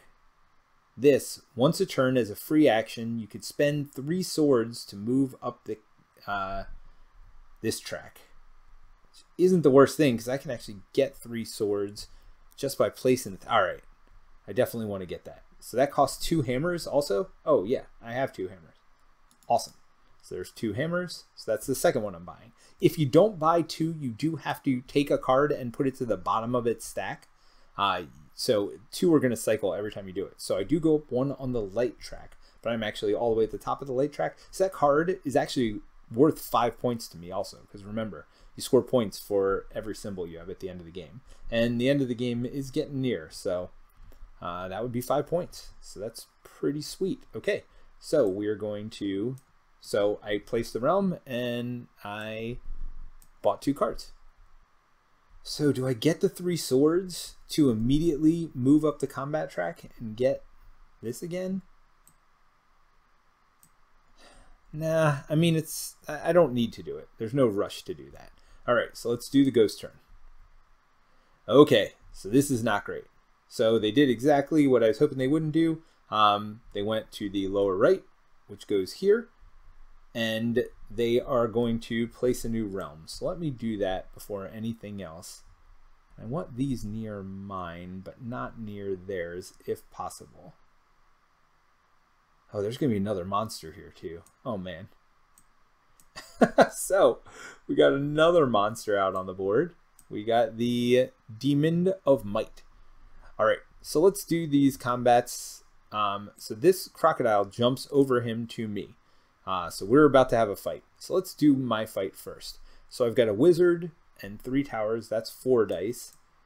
And the dread crocodile rolls 5 dice, which is the max that they can roll. So that's that. Do I want to spend swords? So I'm going to do this and get 3 swords for sure. 1, 2, 3. So the question is, do I spend them for this combat? And I kind of feel like I do. So again, I got 1, 2, 3. Oh, he comes in also. Oh, no, wait. Because he's about to get destroyed. Well, actually, so if he comes in, then he won't trigger the movement of that other one. Yeah, just so I don't get confused, I'm going to move this in and destroy him. Boop. So he won't join that battle. Although within this... No, monsters don't trigger other monsters coming in. Alright. So, we've got my 4 against their 5. I am going to spend 2 swords. This is probably stupid because I need those swords for the end of the game, but I'm doing it. Doing it! I rolled a 6. They rolled a 6. They rolled 2 5s. My next highest is a 4. So, apparently a waste to use those swords, but I'm going to get one of them back because I did go to the underworld. And that happened there. Alright, so that was the Dread Croc, making me into just dead. So let's see what the Demon of Might does. Immolate. When this Demon of Might moves into or is in a realm with a dwelling, the dwelling's owner must discard a victory point or lose. So when it moves into or is placed in, so it wasn't placed in, and it hasn't moved into, but it's probably going to move into one of mine at one of these points. So must discard a resource or lose victory point. Fire resistant. Fireballs may not be used against this demon. All right.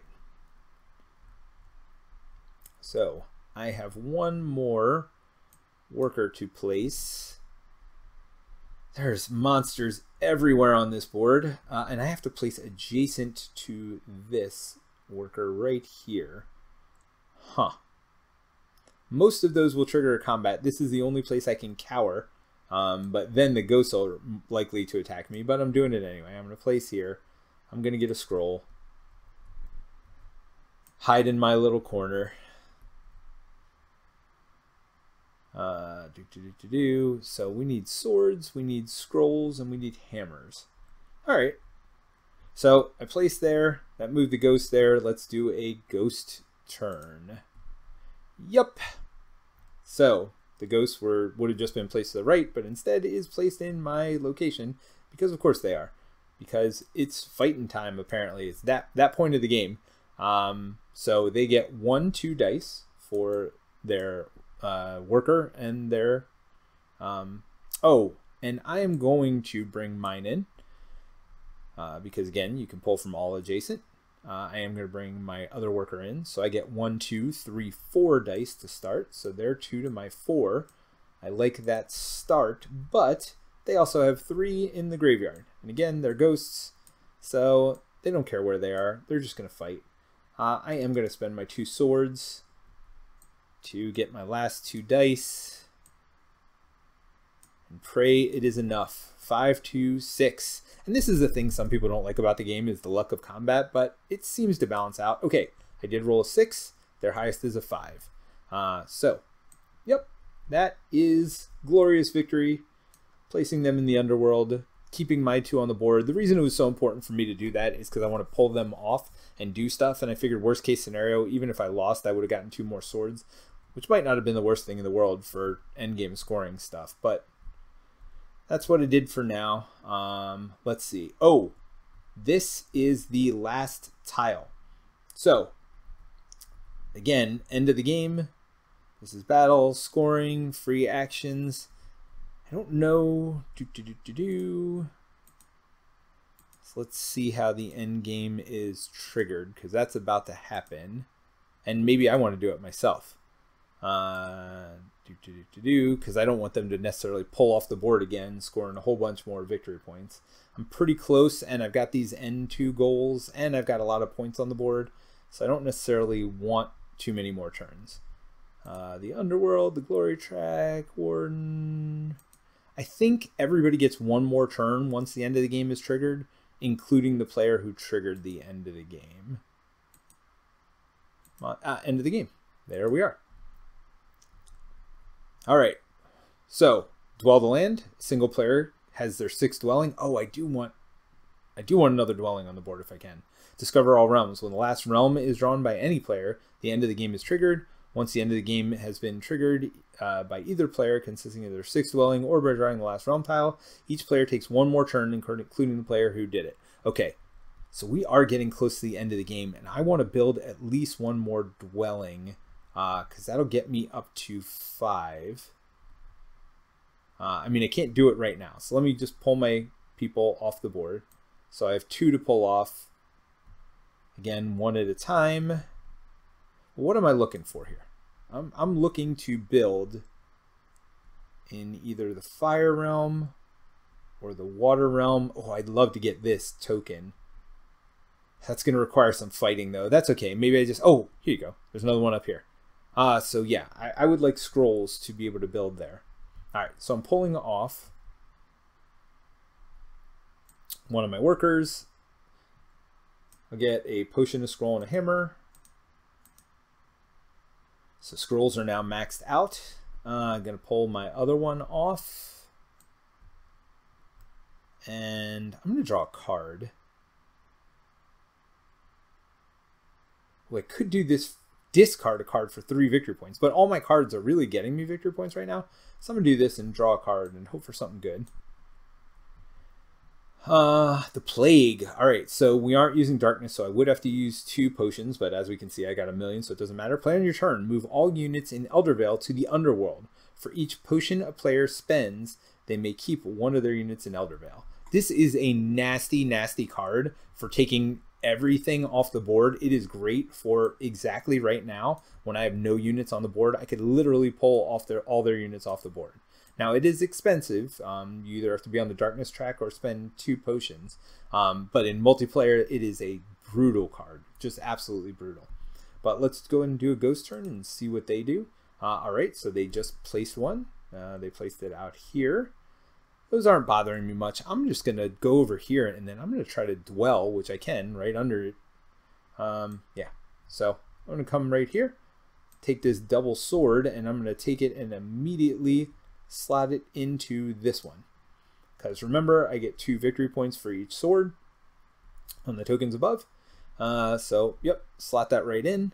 And now do a ghost turn. Ghosts cannot construct a dwelling. They roll a 1. So they placed here on the mill. So I can actually go here and initiate a fight right now. I would build my dwelling first.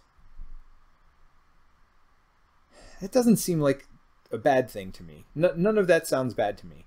So I think or I could just plague him off the board. Move all units in Eldervale to the underworld.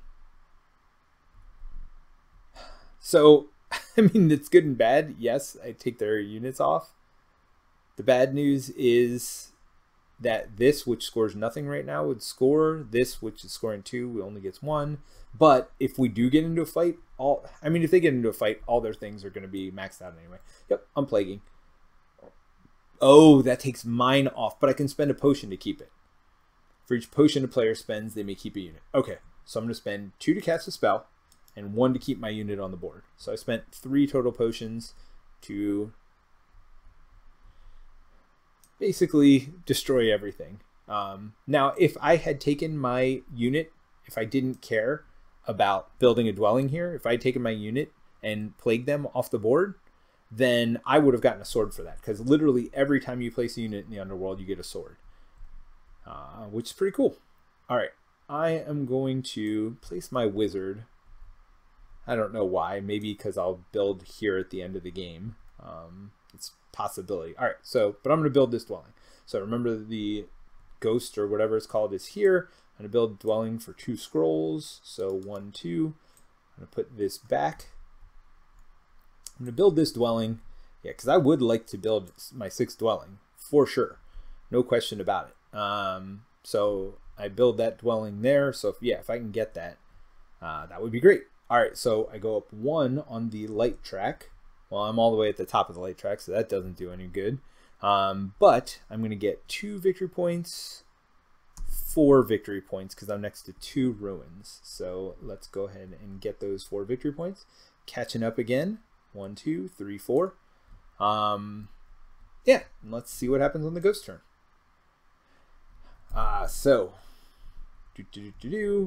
the ghosts placed on the dungeon, and they got a new adventure card, which moved them up on order, which means they are at the top of order along with me, which doesn't really matter in any way. Oh, did we just have a fight? We didn't have a fight. That's right. I just moved them off the board. So they got that card, so that's going to score for them at the end of the game. I mean, they're going to have some end game scoring too. Yeah, all right. Well, I'm going to pray here that I get to build this. Do I have another gem anywhere? No. Can I get a gem when I pull my things off? No.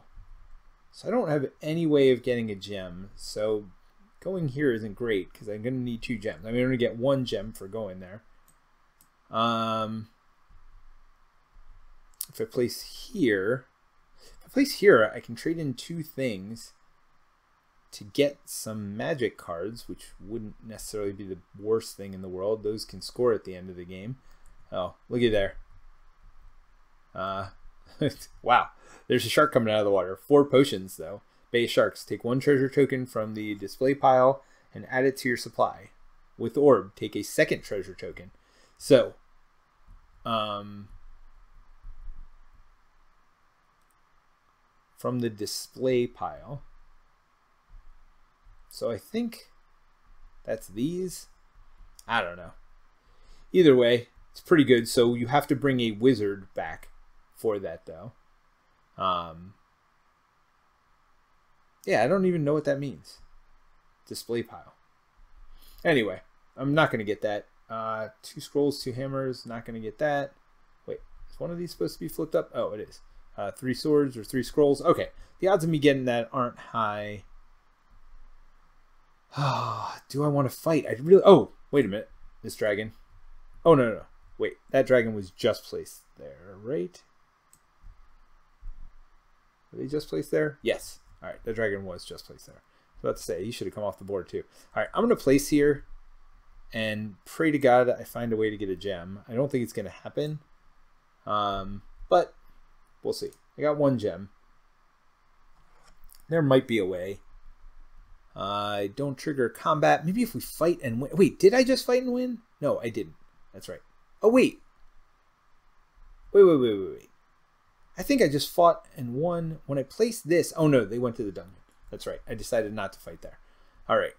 I'm just trying to think. If I get this, I can get the 2 gold coins. So that'll be good. So I actually almost want a fight here. So what happens? They rolled a 6,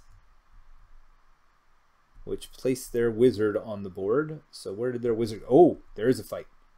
Okay. So this is actually good. I want to win this fight. All right, so I'm bringing my wizard in. Although the odds of me winning this are like nothing. But I want swords either way because they've got all these guys. So they're definitely rolling 6. And I'm going to roll 1, 2, 3 for my dwelling. I mean, you could still win. You never know. You could still win this combat. I don't mind losing, though, because I do get swords for these people. But it's going to be a wasted turn bringing them back. So we'll see. They rolled a 6. My highest is a 3, so I definitely lose both. So 1 and 2. And I get 2 swords. So that's 1, 2 swords. And my next turn is going to be pretty worthless because it's just going to be pulling them back to my player board. All right, so let's do a ghost turn. So the ghost did a regroup action because they rolled a 1. They didn't have any of those on the board. You'll see they built a dwelling now, so their number 6 worker did not come back.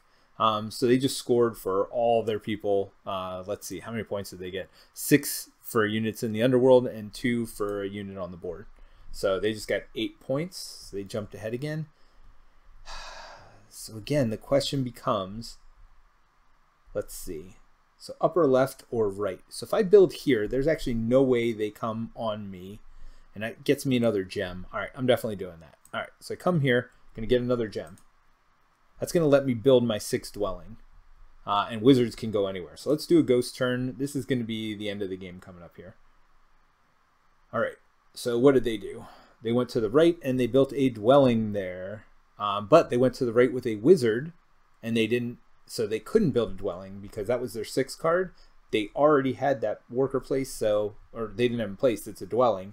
So, yep, they had no way of building a dwelling, but they did come here and move up on this blue track. By the way, as they're going up, they're getting advancements on the combat dial. They're drawing cards. They're getting, what are the gears? I think those are these cards up here. So they are doing stuff as they're advancing. Every time they get these tokens, they don't get the resources on them, but they're advancing on their tracks. All right, so I'm going to take my wizard and I'm going to go to the mill, which lets me build a dwelling. All right, so I'm going to remember the ghost is up here. So I got to spend 2 gems for that, and that triggers the end of the game. But let me go ahead and score this first. So first I move up on the red track. So I just got an extra victory point for moving up on the red track. I also, this is another red place, so that's going to score. But now I score for every adjacent dwelling and ruin. So it's 1, 2, 3, 4 victory points for that. So I'm going to do that. 1, 2, 3, 4. Now the ghosts are going to do their turn. Let's see what that is. Ghosts gain an air adventure card. And they placed to the lower right. So they placed... Why didn't they place to the lower right? Oh, I'm sorry. They placed up here. So I have 1 turn remaining, and I've got my worker on the board, so all I can do is pull them off. I'm I'm going to pull them off. And clearly I'm going to... Oh, no. Because I have to discard a card to do that. All right. So none of these are really worth any victory points. Because resources at the end of the game aren't worth victory points. I don't think they are any. Oh, no, yeah, unless it says it specifically. So the best thing I can do here is gather a card and hope it's a endgame victory card. Nope. Play on your turn, summon a worker at no cost. Well, that's fine. Okay, so that is Dwellings of Eldervale. Let's see how we do final scoring. I'm going to do it, and then there is a final scoring button that we can use to calculate it. So let's kind of go through what final scoring is. This is final steps of battle, whatever else. So during the game, you're going to score about 20 to 40%. I love that they did this, by the way. And at the end of the game, you score 60 to 80% of your victory points. So unspent orbs, those are these little white things, are worth 1 victory point each. I definitely don't have any of those. Score marker for the position of your elemental markers. So I'm going to score 5, 10, 14, 15, 16 for those. Dwellings, each dwelling is worth X times its elemental power. So again, I have 5 dwellings on the board. So that's, the red ones are going to be worth, what, 4 points each? Yep. The blue ones are worth 2 points each. And all the rest are worth 5. So that's worth 5, that's worth 5, that's worth 5, 10, because I have 2 things there. And this one's worth 5. Yeah, that one's worth 5 also. So yeah, you can see where you're going to do a lot of endgame scoring with those. Let's see. Tableau cards. The starter card is worth its elemental power, and your adventure cards are worth their elemental power. Now you can only have a maximum number of these adventure cards that score equal to 3 times the number of dwellings you have on the board. So I can only have, so if I only had 1 dwelling on the board, I would only score 3 of these cards. Now the AI does not work this way. I wish it did, because it only built 1 dwelling. But so because I have 4, it's not a problem. I mean, I could have up to, 12 of these cards that would score.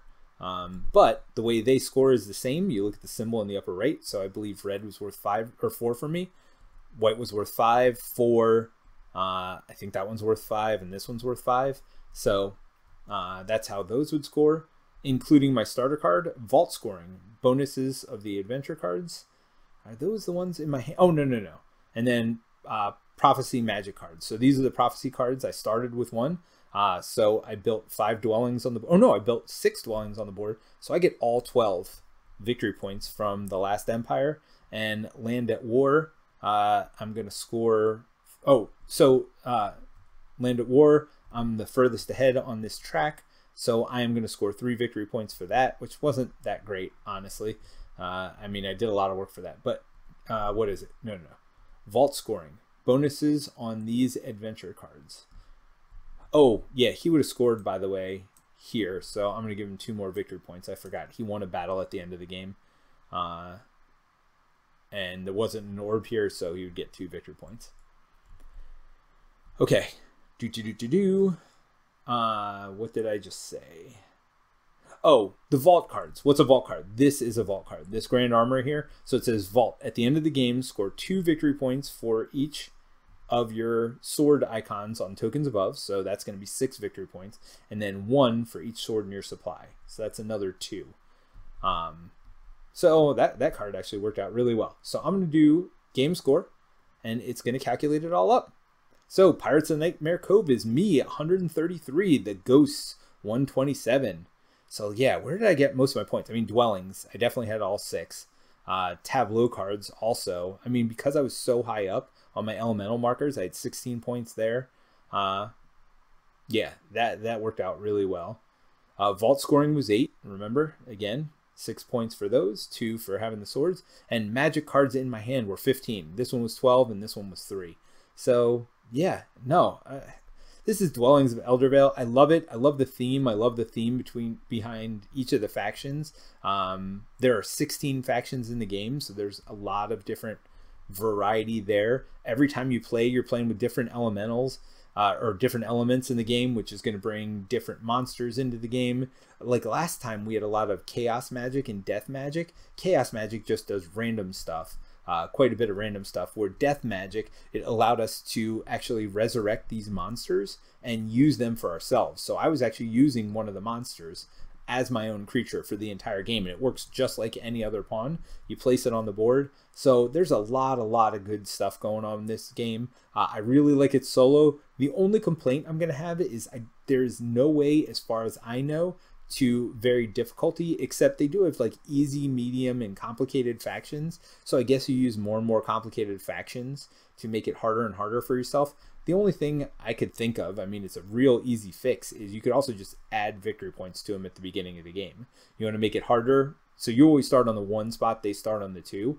Well, you could start them on the 7, give them 5 victory points. Start them on the 12, give them 10 victory points. So if you want to challenge yourself, you can certainly give them victory points at the beginning of the game. It's not a perfect solution because, I mean, unless they're really dictating the pace of the game, which they aren't always going to do, sometimes you can dictate the pace and rush it. Those 10 victory points are worth more if the game is rushed, and they're worth less if the game is not rushed. But we were close to ending the game in a second way as well, because if we would have placed this, then that would have ended the game as well. So at any point earlier, I could have selected this tile right here to just end the game as well. But that's Dwellings of Eldervale. A little bit longer game, but I mean, I really like it as a solo game, and I really like it as a competitive game. So that's it for this week. Thanks for joining us for this playthrough, and I will see you soon. Bye!